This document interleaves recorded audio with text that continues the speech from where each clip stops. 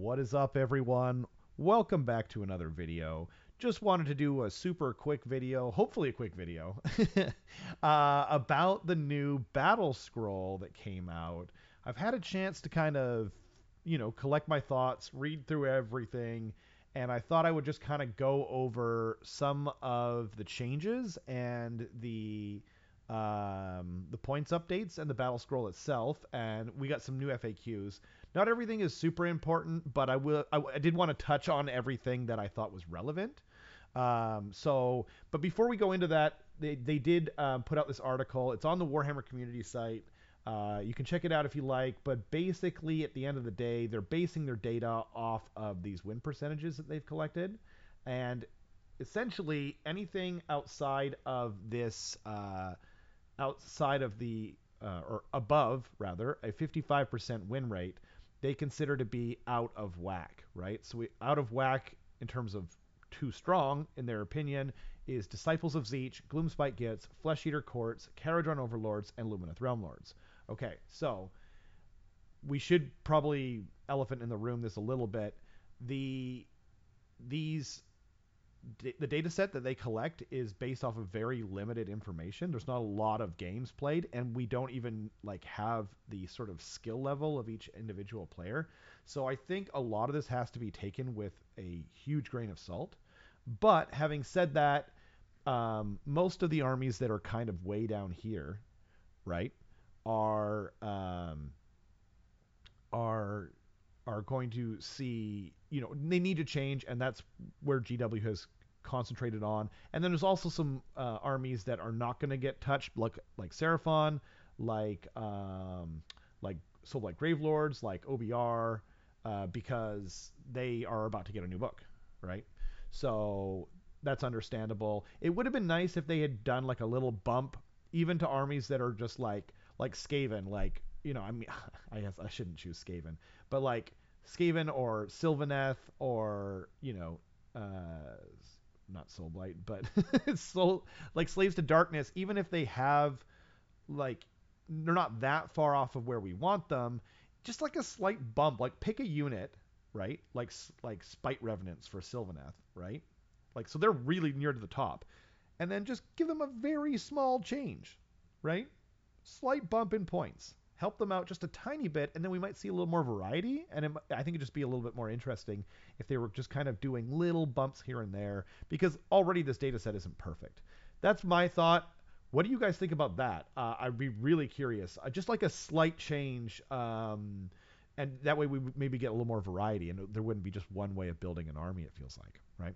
So anyway, let's go into the battle scroll itself. These are some big changes, and I like both of them, but I'm not sure everyone will.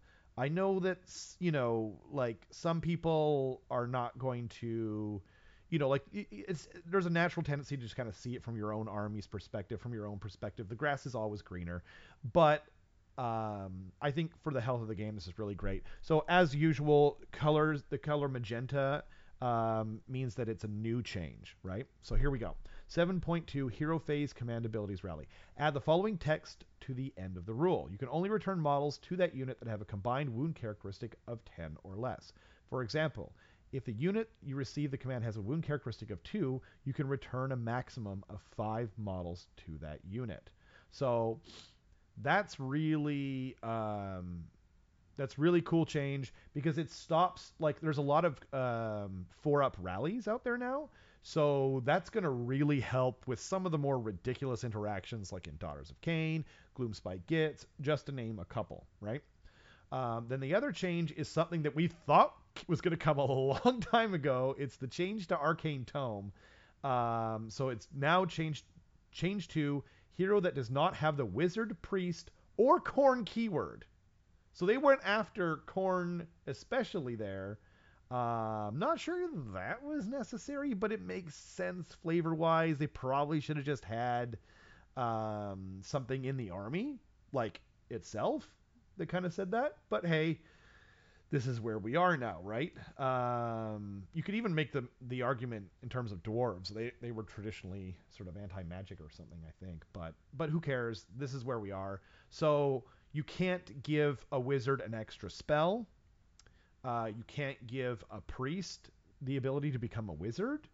So verisimilitude wise, this changes things, and I think the reason I think it's a good thing is because Arcane Tome was so good. It was just like, okay, I start off with Arcane Tome, and then where do I go? Do I have something in my army that's even better than this amazing artifact? Or if not, I'll just default to Arcane Tome.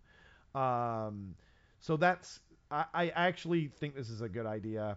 Um, so also now it's the bearer becomes a wizard that only knows. So that text is there. You can't ignore it. It says only knows Arcane Bolt and Mystic Shield. So I don't think we're gonna see this much anymore. It'll be interesting. Like this might be a little bit of an overkill kind of situation, but we'll see. Anyway, if it says if you take a spell lore enhancement, you cannot pick any spells from that spell lore for the bearer to know. So they're really hammering home you really can't do it. They can attempt to cast one spell in the hero phase and attempt to unbind one spell in the enemy hero phase. Yeah, we'll see, but yeah, this is where we are now. And then for Cruel Boys, so this is interesting. They actually added to the Battlescroll essentially what's already on the Cruel Boys FAQ or Auric War Clans. Maybe this is because people don't, like they didn't do this with anything else. So I'm curious as to what you guys think. Again, if you don't know where to go, you can just Google search either Age of Sigmar FAQs, and then you go to the website, right? And actually, here I'll show you right now before I forget. So if you go to the website, if you just Google Age of Sigmar FAQs or Warhammer 40k FAQs, it doesn't really matter. Whichever one you Google, up first is Warhammer 40k, which is interesting because it used to actually be Age of Sigmar. But anyway, so then you just come over and there's like an arrow on the right here. You can't see it because I made it the screen so you could read as clearly as possible, but there's an arrow to the right. If you keep going, if you look over here, actually, can I just click? Oh, never mind. You can just click on Age of Sigmar. There you go. Bam. So then up pops the FAQs and it will tell you the date that they came out. If you just look right here. And it goes, because they're in Britain, it goes day, month, year, right? Not like how you say the words, like month, day, year. So just be warned. That way you know if you've got a new one or not. Like if you're down here and it says February 15th, then assuming you already know what's going on there, you probably don't have to look at it. Okay. So anyway, back to this this Battlescroll update. They've done two changes to Cruel Boys specifically because their win rate is so abysmal. They keep changing things to Cruel Boys and it keeps not working. So we'll see what happens. So the first change is Dirty Tricks. You basically get two of them now, just to like cut through the fat here. So now you can basically always take -1 to wound in the first battle round and something else, like which is probably what most people are going to do because the other ones are just so unreliable. But now it's gonna be fun. Like I'm probably gonna go with -1 to wound, and then maybe the booby trapping the what's it called, the terrain, just because that's super fun. But anyway, yeah, that's the first change, and then the second change is to gut rippers themselves. They're not great, right? They're really just still, the changes that they made, they're still just kind of brutal, right? Low save and just kind of too expensive so for what they do. So now it's Gut Rippers change the scare tactics ability, love that spelling, to -1 from hit roll was with melee weapons by enemy units that are not heroes or monsters that target this unit. So basically, if you roll up with a bunch of Blood Knights or something like that, then they become -1 to hit. And so unless they're a monster or a hero. I wouldn't have minded if they kept the monster thing on there as long as they're not a hero or something like that, just because monsters, like, I don't know, Cruel Boys are like, they have this kind of gurish feel. It feels like they should be kind of a little bit anti-monster, like Liberators or something like that. But hey, this is what we got. I'm cool with it. It's interesting. And then we go down to the points changes. So these are all the points changes that happened. And yeah, it's really interesting. So I like that they didn't, for the most part, only do nerfs. So the only ones that got just straight up nerfs were Night Haunt, or Night Honk, as Dale likes to call them, which they got for Hex Wraiths, are plus 10, which was interesting. I wasn't seeing them that much. And Dreadscythe Harridans, which I wasn't seeing as much as some other things, but I don't want to bring it up. I'm not sure why Night Haunt got targeted. They are in the sub 50% win rate, or maybe that's just because they're not just basing it off of that data, right? If they're just basing it off that data, then shouldn't they have gotten some kind of bump in another section, like maybe to Mirmore Banshees or some other such thing? Anyway, I'm not sure why I started on the right there, but so we'll go back to Lumineth Realm Lords.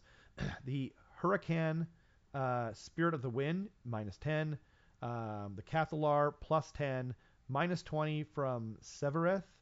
Archmage, Techless, he went up 20. That's really interesting. Wind Chargers, plus 10. And Sentinels, plus 10. The Sentinels are like the only one, and maybe you could argue Techless, that were kind of not obvious, but expected. Yeah, but I am glad to see that they did some other changes as well, like to the Spirit of the Wind. Then we go down to Beasts of Chaos. Now, Beasts of Chaos 2, if we look back over here, right? Beasts of Chaos, I'm almost positive, are at a sub. Where are they? Where are they? I can't locate them. Are they plus? Beasts of Chaos. Oh, here we are. Beasts of Chaos. So they're 53%. It's kind of weird that they... I actually had in my mind that they were at a subpar win rate. Doombull, I guess, is such an auto-include that people are just taking him every time. So I get it. Bestigors, I'm really glad they went down 20. They, I could see an argument for them going down more. And Bulgors they hit hard. I get it. I do get it. I just wish they'd made maybe a couple other changes, because I don't know. Let's increase some variety, Anyway, Disciples of Zeech. Now, Disciples of Zeech were out of whack, right? Curseling, plus 20. Fate Master, plus 20. Flux Master, plus 10. Magister, plus 20. And Magister on Disc of Zeech, plus 20. I mean, Zeech is, typically heading up the top of the win rate, so I guess this makes sense. I would have liked to see just some kind of bump for something you just never see, but hey, this is where we are, right? I'll try and stop mentioning it. Slaves of Darkness, though, all good news for them. Chaos Knights, minus 10. Chaos Warriors, minus 10. Chaos Lord on Karkadrak, minus 20. Demon Prince, minus 25. That's fantastic. Nurgle Demon Prince, here we come. Eternus, Blade of the First Prince, minus 25. Ogroid, Theridons, minus 20. Very interesting. I didn't expect them to get quite such a change.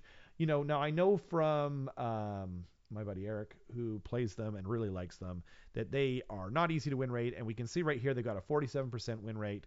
But I'm just curious, because we didn't see any changes to Iden Thiepkin, who have a 46% win rate, or Iron Jaws, who have a 46% win rate. And neither one of these guys are getting, a book anytime soon, but we're not seeing any changes over here. So I'm not really sure, they certainly don't blame it or use just the points to figure this stuff out, right? Anyway, Night Haunt, I already talked about. And then Gloomspite gets some really big changes. Scragrot the Loon King, plus 50. That's like over a 25% increase, or way more than that, actually, if you consider where he started. Yeah, that's a lot. I don't know what's going to happen with him. He does do a lot, but I don't think I'm going to be taking him. But I'm going to experiment. I'm not going to make any rash decisions. Squig Boss on Nash's Squig is actually where I have the biggest problem. Plus 20, making him a 100-point hero. He's a 4-wound guy on a 6-up. And in a non-Galatian champion world, that dude is way overpriced. Like, he dies to a fart, right? And he still does if you have Galatian sharpshooters. So I actually don't think that's a good change at all. But anyway, he does do a really great buff. But, anyway, so Loom Boss on Mangler Squigs, minus 30. Yeah, at least that. I would actually have done minus 40. I would have put him at like 330 tops. He's just so expensive and he dies so easy. But he can smash, but he's just random, and as soon as he takes some damage, he gets a lot worse. Yeah. but he, it's interesting. I am gonna experiment with him a bit. Gobapalooza plus 15. I think this is probably perfect. I think this is where they'll end up. Sneaky Snufflers plus 20. I think this is perfect. And Squig Herd plus 10. I think all of that's perfect. So overall, it seems like good changes to me, but couple of minor things, right? I think Fellwaters could go down. I just don't see myself using them. Stuff like that, but I'll stop harping on that. So then we move over to some individual FAQ changes. I'll just talk quickly about, I'm only going to highlight the ones that I think actually matter. So we've got the change to, I'm going to butcher this, FYI, Zythar Kai Blood Sisters. Basically the one everyone calls Cobra Kai. It's the snake faction. And so when Blood Sisters, after they attack, they get to do this turn to crystal mortal wound thing, right? Now, it's when they also have that's on their war scroll, but this faction has a thing where when they die, they fight, right? So the question was, can they do that? I don't think this is a good idea. I think what it should have, I think the better answer, because no one's taking this faction, first of all. Second of all, I think it should have been yes if they have not already fought, right? So if you charge into them and then they die, they should just get one crack at that sort of chestnut, or basically like just rule it so they only get to do it once per unit per fight phase. But I guess that's more complicated. This is simpler, but the problem is no one's taking that faction already, right? So yeah, I just like to encourage some variety, but here we go. We're on to the next one. Lumineth Realm Lords. This one's interesting. For the blind, the enemy battle tactic, do I need to successfully cast spells with 4 different wizards, or can I cast 4 spells with 2 different wizards?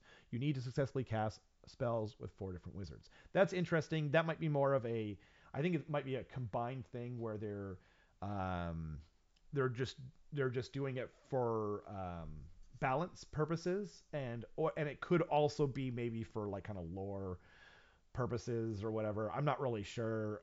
It's interesting. So anyway, if an ability causes Archmage Teclis to reroll a casting roll, what happens? In this case, the reroll would have no effect, as the spell would still be automatically cast. That seems fairly obvious to me.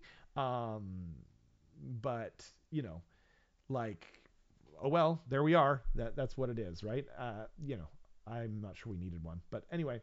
And then for Ogre Maw tribes, this one was kind of interesting. Battle tactic, Savor the Taste. Change to, you cannot pick this battle tactic in the first battle round. You complete this tactic at the end of your turn if every friendly Ogre unit on the battlefield is hungry. Now, I believe the change was it did not have, you cannot pick it in the first battle round. But I'm not really sure. So yeah, let me know that. I just thought it was interesting, regardless of whether it was the change was to the ogre unit keyword or whether it was to the first battle round. It's just something that I think ogre players, it's going to affect like every ogre Maw tribe player because it's a battle tactic. So that's why I wanted to highlight it real quick. Auric War Clans, we already actually went over this, but I just wanted to point out that like normally this is where you find the changes. So the subtract 1 for hit rolls for gut rippas, and down here the dirty tricks. These are both located in your FAQ. So if you have an individual army, not necessarily them. Like there was a change to Skaven. It was just to a very specific thing called the Red Maw Plague, and I just didn't think it was going to affect enough people, nor was it a particularly interesting change. So I didn't highlight it. Now, this one I'm highlighting for a totally different reason. This one I'm highlighting is just like, how did this even get answered? Like, we've had legitimate questions that we've sent into the FAQ team that did not get answered back in the day, or even more recently, like stuff that like legitimately people were arguing over. And this was like, okay, so this was, if I roll on the Dark Apotheosis result of the Eye of the Gods table during deployment, right? So not once the battle started, because you know, like there's a bunch of rules that say once the battle started. This doesn't say that. It says during deployment. Does that count as happening during the battle? Like, what? Like, if you answered this, hey, bless you, you wanted clarification, that's fine. But did it really? I mean, and I'll stop there. I just don't think this is the kind of thing that needs to get answered. Um, but hey, I guess answering more is better than less, right? Like there's always going to be people asking crazy questions that common sense should tell you what to do, but I know there's a bunch of them in the Skaven battle tome that still haven't been answered that I think should be. Anyway, um, so this one is for I can't remember who it's for because now it's been so long ago. Oh, this is the core rules. Duh. I was like, who's this for again? It seems really long. Okay, so this one, these two changes are going to affect everyone, and I just thought it was compelling enough to do a super quick thing on it. 18.1 states, if an objective is on the border between two territories, it is considered to be within both of them. Does this mean these objectives are considered to be wholly within both of them? No. Likewise, if an objective is on the border between one player's territory and one part of the battlefield, that is neither player's territory, commonly referred to as no man's land. So this is like one of those things where it seems like common sense at first glance, but the rules otherwise implied the opposite of it. So I'm really glad that they answered this. It was something that created a lot of confusion because of the way that the original rule was stated in the core rules. So this is a good thing to answer. Okay. Then the other one was, can an individual unit contest both an objective and a terrain feature? The answer is yes. That's really cool. It's good to know. I like that. I don't, because like, I think the idea was, some battle tactics, you need to capture a terrain feature rather. So this would mean that they have to pick between one and the other. If it was not ruled this way, this is clearly a good ruling, I think, and also something that probably should have been clarified. So, but yeah, what did you guys think? Was there something else that you thought that should have been answered that wasn't? Tell me in the comments below. Maybe you disagree with my take on, whatever, the rally or the arcane tome. Like, I know it sucks for Khorne players and some other factions that have really bad. What's funny is it really sucks for Cruel Boys. They got a bump now, but Arcane Tome was like, what do you take now for artifacts in that faction? They're all one use only. Oh man, that's hilarious. I didn't even think about that. So they give with one hand and they taketh with the other. But yeah, you guys let me know in the comments. I hope you enjoyed this video, and we'll talk to you guys next time.